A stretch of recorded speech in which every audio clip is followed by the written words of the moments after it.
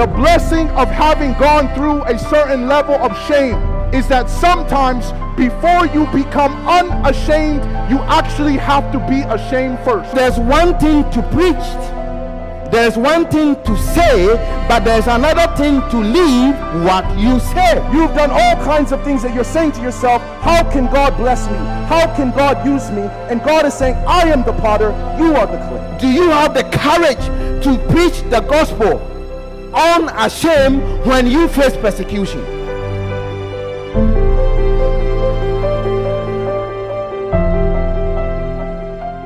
Father, we thank you very much for the food that you have given us, and we are grateful for the journey mercies you granted some of us far to this Congress, and we are seeking your face and praying that as we go into your word to study and to know what you require of us, whether we are a professional in whatever place we practice, or we are students who are studying on various campuses in this country, we pray and ask that you can help us clearly understand the responsibility and the duties that you've given us, so that we can do our faithful part unashamedly in spreading your word and preaching the gospel to those who don't know the saving grace of Christ.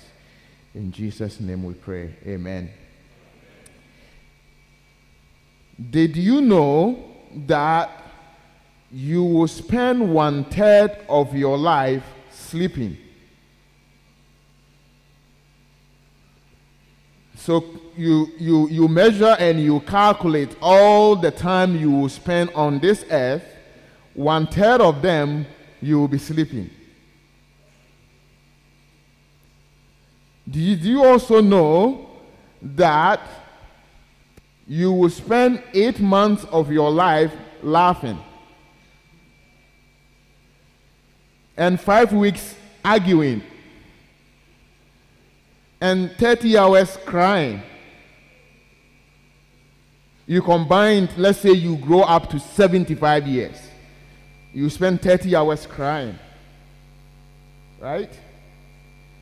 Did you also know that millennials or Generation Z, those who are born in mid-2000, do you also know that some of you spend 3 hours of your life, 3 years of your life on social media, on your phone? That's scary, right? It's like if we combine all the hours and the time, you will be standing on one particular spot like this for 3 years. That's how much you will spend on social media. This is very scary to me. But this is what I'm very interested in. Did you also know that 1/3 of your life will be spent either in school or at work? Which means that you spend 1/3 sleeping and 1/3 being in school or being at work. So then, work is important. If 1/3 of your life will be in work or in study, and I've stated earlier that consider work or study as the same thing. When I refer to work, if you're a student, look at it as if, or take it as if you are a student studying. Now, we need to have a biblical perspective of work or school. What is the ultimate goal? What is the purpose of you being electrical engineering, of you being an electrical engineering student, or you being a nurse or doctor, or you being a medical student? What is the ultimate goal? What does God want us to learn when we come to the topic of work? What is the biblical understanding of work? If you read the book of Genesis, the Bible says, in the beginning, God created. the heavens and the earth. So we see that the Bible begins talking about work as soon as it begins talking about anything else, right? Because the Bible says that in the beginning God created, but the word created is the same thing as work. So even before the Bible talks about anything, the first thing we hear is that in the beginning there was work.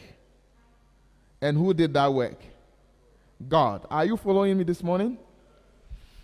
So creation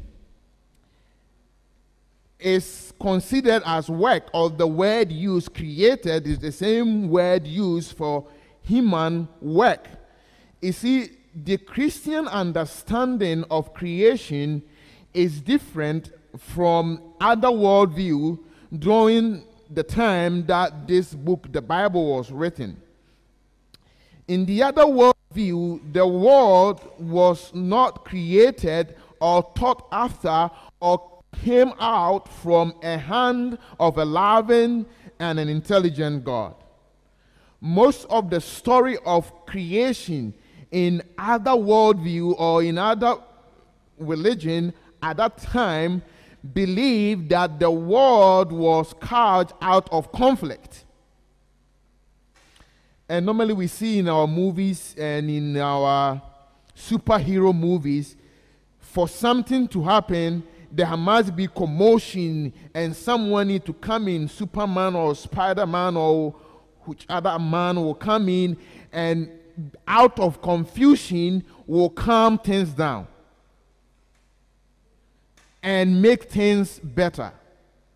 That is the idea at that time. But Christians, we think differently because we don't think that work was created out of confusion, but it was created by a loving and intelligent God who planned the creation of this world. Does it make sense? So then, God is a master craftsman. Now, his act of creation, which I've already stated, is work. Because when we read the book of Genesis chapter 2, verse 1 to 3, we are told, thus the heavens and the earth were finished, and all the host of them. And on the seventh day, God ended what? His work, which he has made. And he rested on the seventh day from all what? His work, which he has made. And God blessed the seventh day and sanctified it, because that in it he has rested from all his work which God created and made. So from this test, we know that creation was considered as work. Does it make sense? If you understand up to this point, say amen. So then we can comfortably say, in the beginning, God worked. Worked begins with God. Work has divine connection. In the beginning, God worked. You know, as a Seventh-day Adventist, and rightly so, we talked about the Sabbath and marriage. Amen? And the reason why we talk so much about these, because it forms the foundation of our faith and belief, right? And one of the important points when Sabbath message is preached is the fact that the Sabbath and marriage began in Eden before sin. So it was intended God's original plan. Anything before sin was God's original plan, correct? Can we therefore, based on what we've just read from Genesis, that work also was part of man's responsibility before sin? By the way, we cannot appreciate the Sabbath without work. And even to go a step further, the reason of the Sabbath is because God worked.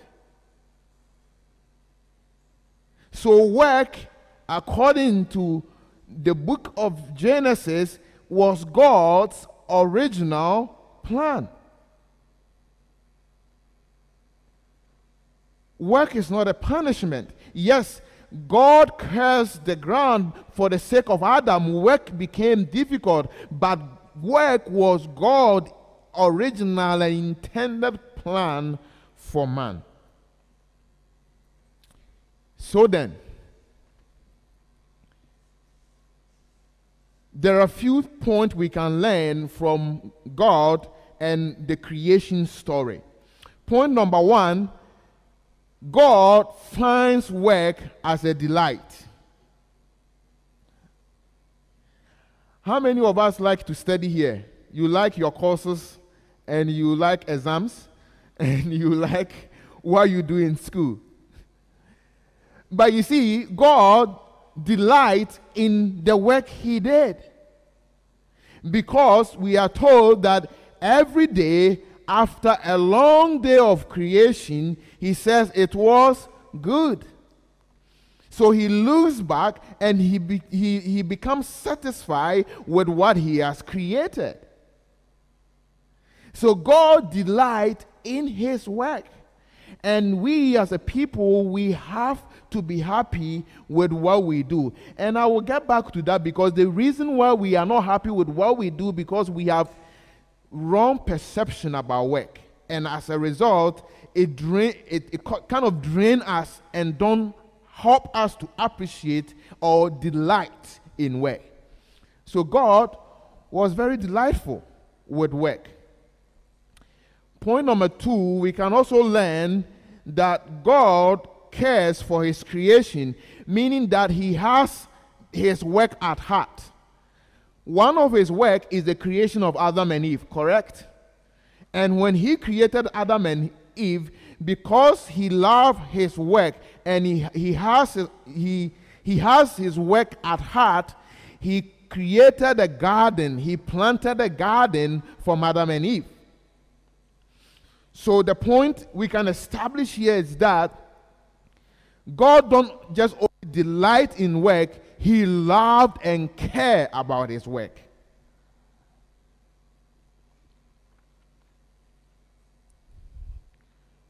You are quiet, you are listening, or you are quiet because you are confused? Listening, that's better. So God cares for his work. He loved his work. So he planted a garden eastwards for Adam and Eve. He cares for it. Then, because work is something God delights in it, and because work is something God loved to do and cares about, we come to our third point, which says that God therefore commissioned man to work. So he started the work business. He delighted in it. He loved it. Now he commissioned men to continue the work. So we are told that, and the Lord God took the man and put him in the garden of Eden to dress it and to keep it. So the command to work was given by God to our first parent, Adam and Eve, that they should work. So God commissioned men to work. Yes, indeed, you are a nurse and maybe you go to work because of salary, but what you should have in mind is that God has given us that responsibility. He has commissioned us to work, and we are answerable to him the way we handle issues of work. Make sense? Okay. So work is a gift from God, because God was the first person to work. And after he worked, what he did was he gave work. He commanded man to work. Right? Following? So we read in the book of James 1:17 says, every good gift and perfect gift is from above, and it comes from the fathers of light. So we know that work, commission to work, was from above, and it is a gift of God to men. God commissioned men to work.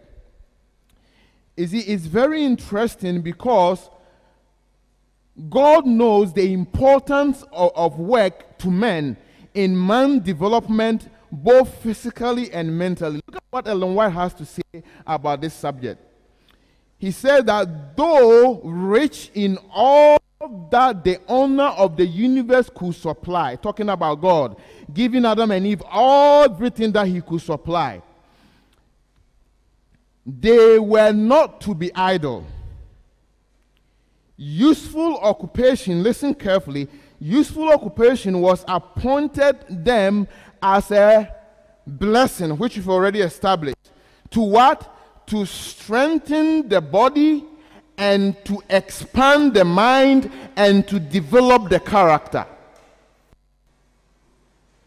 So God gave work to our first parent first as a blessing. Then not only that, for their well-being, for their physical well-being, it was important for them to work. Then after the physical well-being, she's saying it doesn't even stop there. For the mental development, for their mental well-being, they have to work. And also for the character formation, God didn't want our first parent to be idle. So work, and I say work, I said if you are a student, consider study as your work, is a blessing from God to help us mentally, physically, and also character development. Study have shown that less active people has high blood pressure.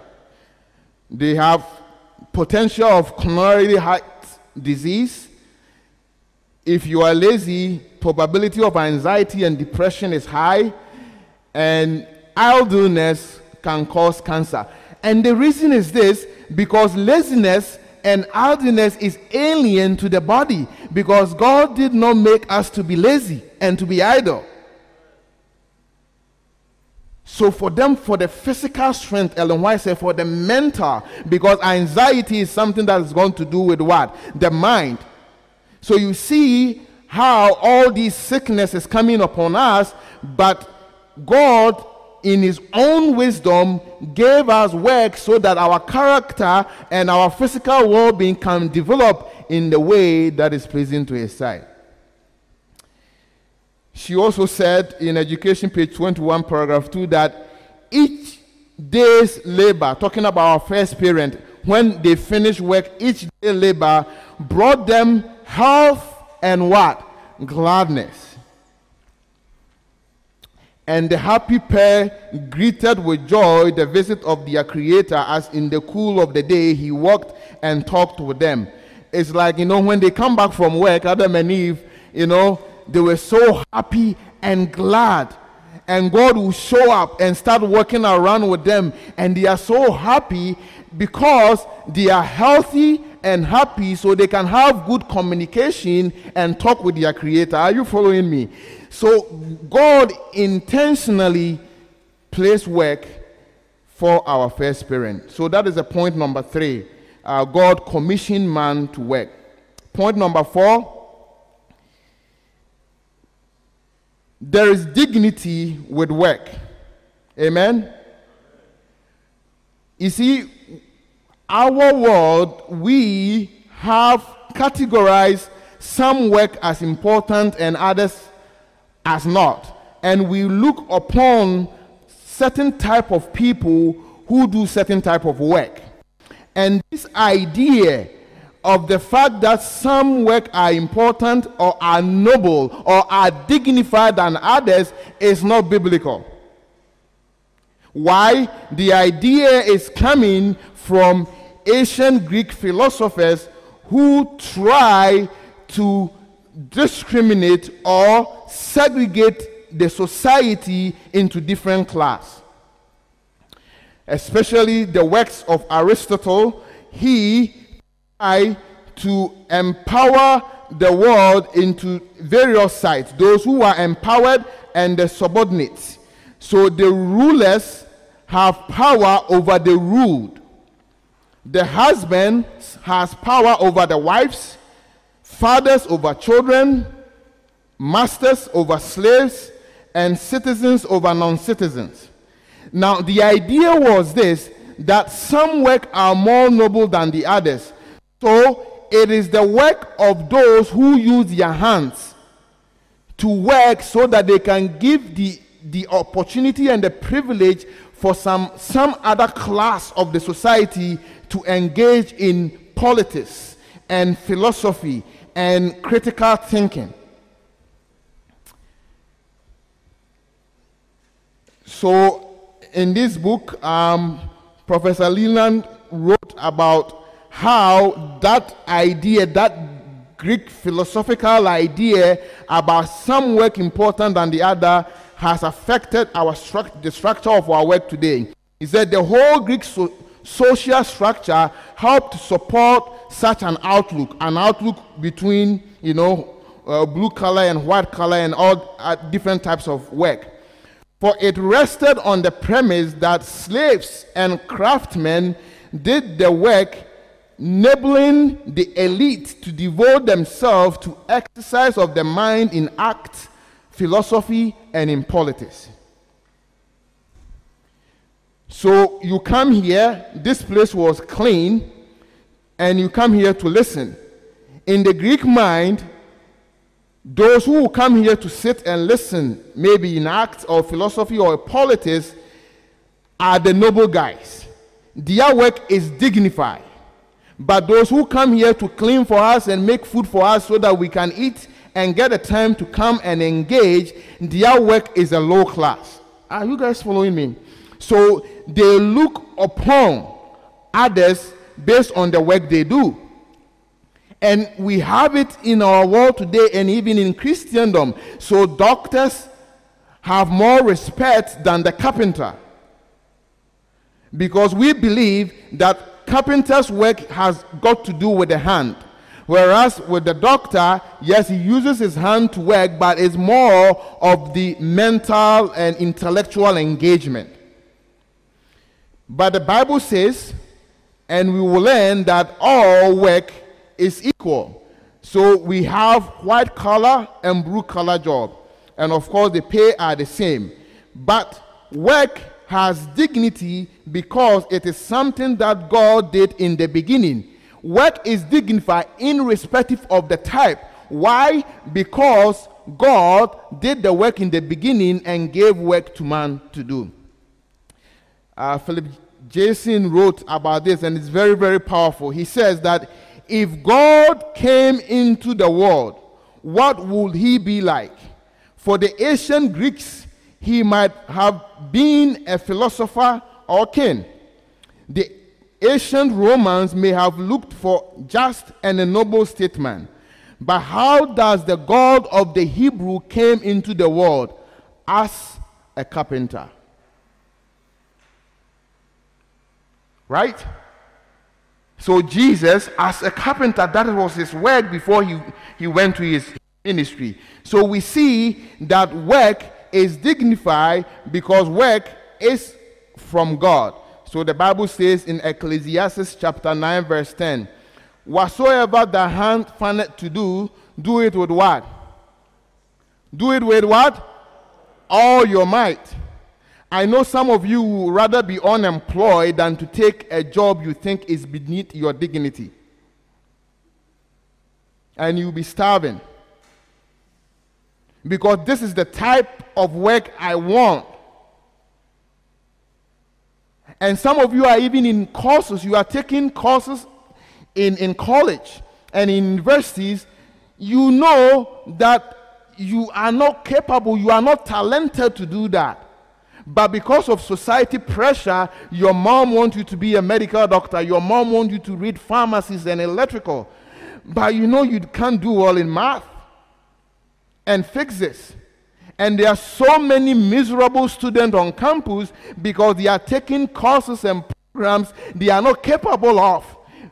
Why? Because they want that type of job, because they see graduating and getting that type of job is more dignified than being visual act. The fact that you are laughing means that I'm making the point. So work is dignified because work comes from God. So in the beginning, God worked. So someone may say, of course, we have to work because God commanded us to work. And, there's no freedom in it. We are tasked and commanded to work. But what I will say is that work, there's freedom of work, or work God has commanded man has freedom. The Bible says in the book of Exodus 20, verse 9, the 10 Commandments says this, thou shalt what? Labor. So we know that God is commanding us to work. Then do we have that liberty? Do we have that freedom to do that because we are just being commanded? But I want to submit to you that though it's a command from God, but that command brings liberation and freedom. It doesn't make sense to say a command and liberation, right? Okay, let's cite this example. Let's look at fish.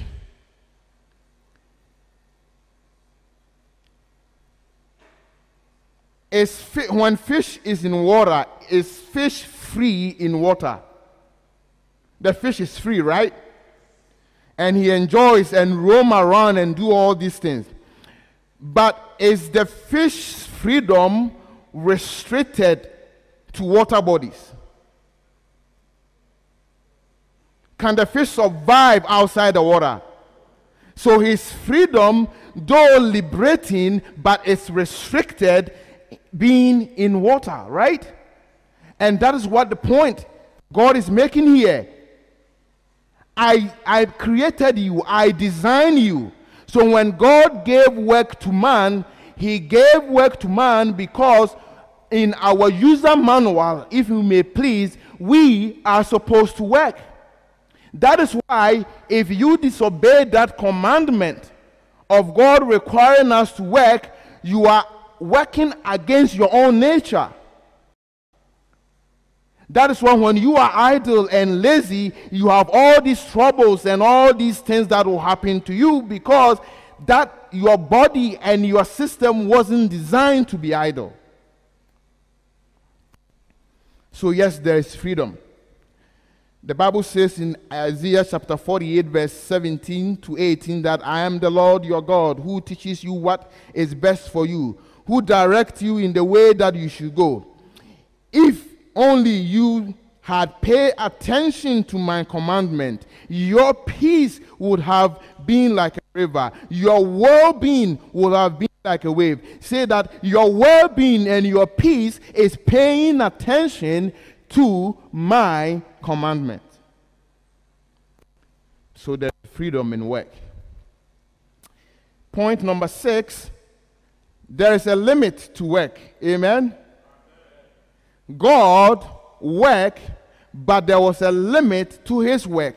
He worked and he rested. We read in the book of Genesis chapter 2 verse 2, and on the seventh day God ended his work which he has made, and he rested on the seventh day from all his work which he had made. So God worked, but there was a limit to his work because God rested after his work. How many days did he work? How many days? 6. And he rested on.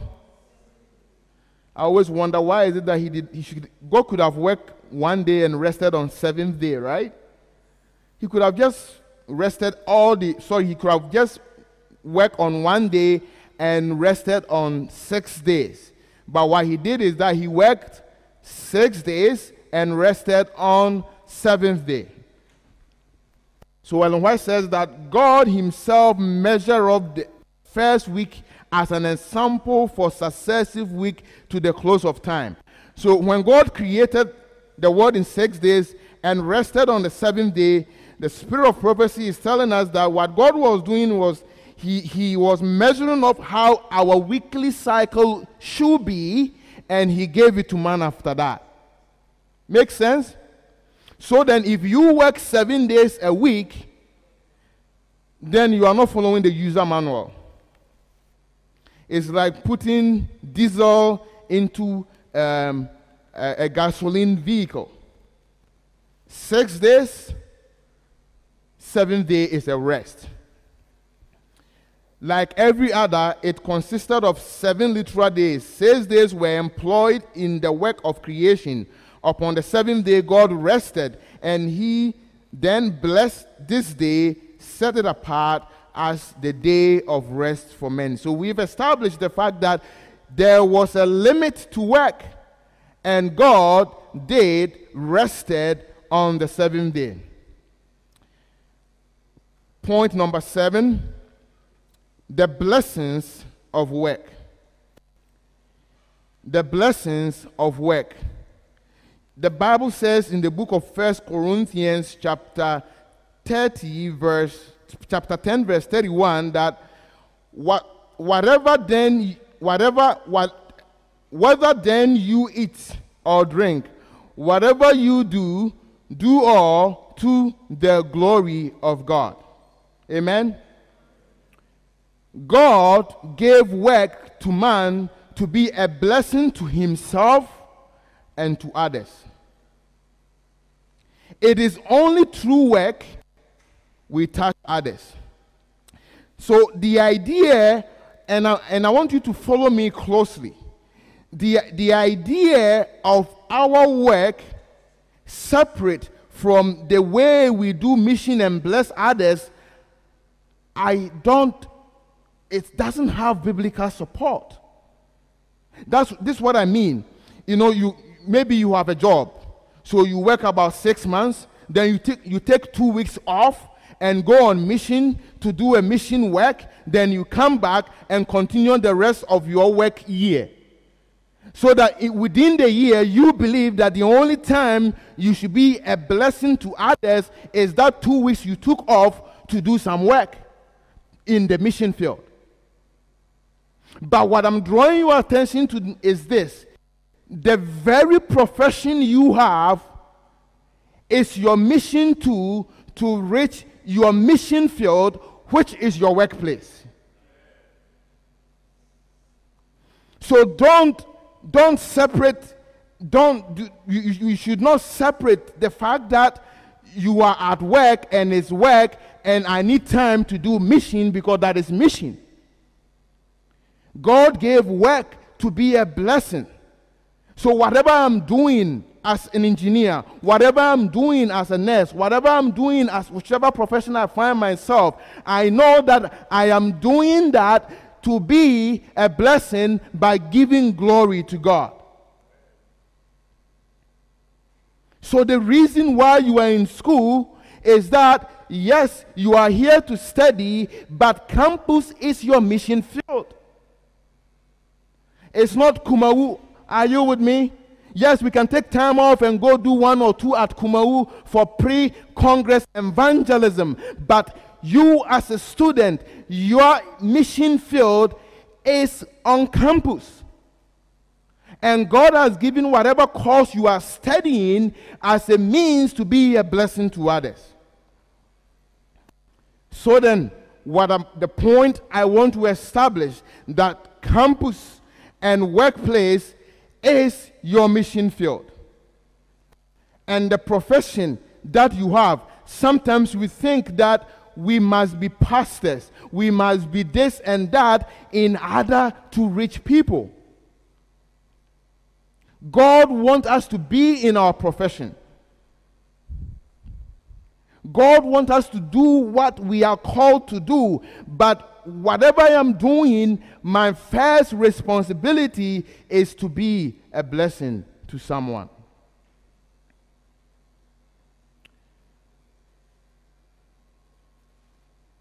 By the way, if you all want to be a pastor, the church even don't have money to hire you all. And sometimes when I talk to friends in my career, they listen more than they will listen to other people. And that is why God has called us to be that. You know, a story is told about Kevin Carter. Kevin was a photojournalist, and in 1993, he took a picture of this young child who was stricken with famine and trying and struggling to be able to crawl to where the UN were serving some food. But the vulture behind was patiently waiting that this child would drop dead and that he can feed on him. What happened is that Kevin took the picture as a photojournalist and he went away. The following year, the picture he took won Pulitzer Prize for photo in that particular year. But what happened is that Kevin told his friends, so the question was, he was asked, so what happened to this boy? And no one know what happened to him. Whether he fell and the vulture fed on him, no one know the end of this boy. And Kevin was so depressed that he didn't do anything to save this boy. So he took his prize for that picture, and 3 months later he commits suicide for not doing something.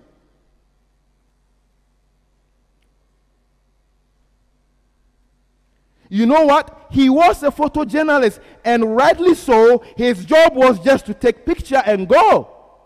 But that is the world idea as how work to be it's supposed to be. But we believe that God has called us not just to take picture, but in the process of taking pictures, we bless those that we interact with. We bless those that we meet with in our course of work.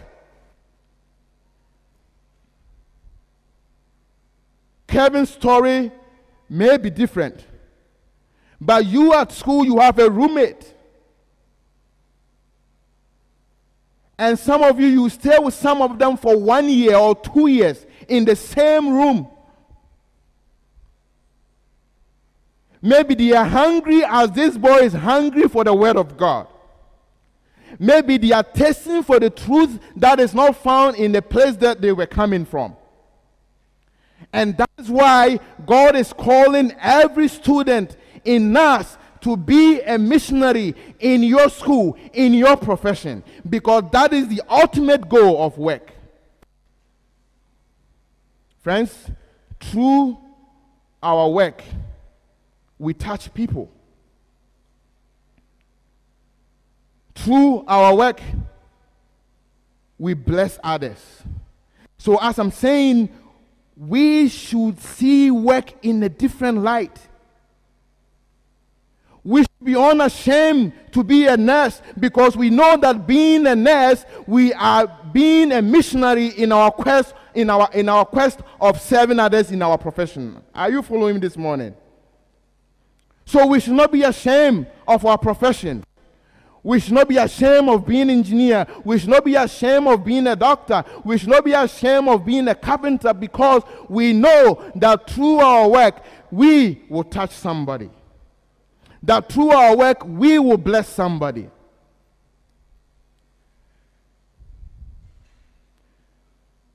Whatever you do, do your work heartily, as for the Lord rather than for men, knowing that from the Lord you receive the reward of the inheritance.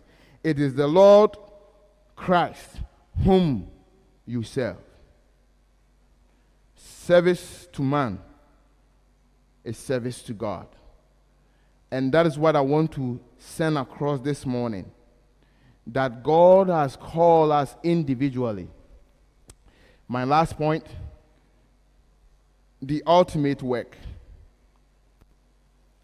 You see, we learn about God creating the world. Amen? And what did he do? When he created the world, he worked. and he gave work to man to do, right? Now I have something to say that God is at work again. And this time, it's not the creation of the world, but it's recreation of men. And he has commissioned us to be part of that work. So the ultimate goal of work, ultimate goal of our academic pursuit, ultimate goal of everything we do is to partake in that work God himself is doing. So every good endeavor, every action, every opportunity, we should have the ultimate goal of work in our mind. And that is touching somebody, blessing somebody, and using our work, using our career or studies as a means to bless others. Is that your wish? That God, you've given me the responsibility as a student or as a professional, that going forward, I will be studying not just for the degree, or working not just for the paycheck, but for the ultimate purpose of work, and that is soul winning. Is that your wish? Is that your prayer? Let us bow and pray.